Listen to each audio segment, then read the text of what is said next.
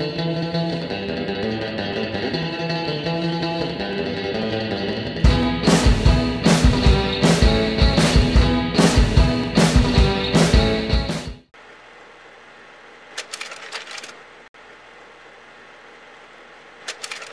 like to travel light, but I like to surf when I travel. This is all I brought on a 2-week trip to Japan, and there's fins and a hand plane in that bag too. I bought a folding longboard so I could surf when I travel, but it's still a big bag. You have to check it, and every time you ship it, there's a chance it's going to get damaged. Eventually I sold it. The last place I want to be is waiting in oversized baggage for a damaged board. I dream of a board I don't have to check. A board I can bring on a plane as a carry-on. I met a French surfer at Rockaway Beach learning to surf on a catch surf beater. I had heard about the beater, and I was excited to get to ride one. I rode the board and really liked the way it surfed. The beater is small, really small. It's only 4'6", and it's a soft board, so you don't have to worry about dings. It has 3 graphite rod stringers, and that got me thinking. If it's got 3 hollow tubes inside it, all you need to do is cut it up and then sleeve the tubes to build a travel board. Step 1. All you need is some patience. A Sharpie, a straight edge, and a hacksaw with a 32 TPI blade. Find your center line and draw 2 perpendicular lines 18 inches from the nose and 18 inches from the tail. Cut carefully along those lines. Stacked, the board is roughly 9 inches by 18 inches by 20 inches.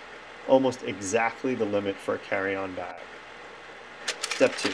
I measured the inner diameter of the tubes and then searched online for carbon fiber tubes with that exact outer diameter. It took a while to find them, but I found a tube that was exactly the right size. I cut the tubes into 6-inch lengths using the same 32 TPI hacksaw blade. I marked the center of the tubes with a silver marker for alignment and plugged the ends with black silicone to keep water out. After I cut the tubes, I taped the board together with duct tape to see what it looked like. I was planning on creating a Velcro mechanism to put the board back together, but the tape seemed fine, and it was easy, so I figured I'd go with it. I reached out to Tyler Calloway at FCS Fin Company and told him what I was trying to do. He graciously sent me FCS's softboard fin kit and a set of beautiful Bonzer fins. I can add any FCS fins with this kit. FCS is awesome.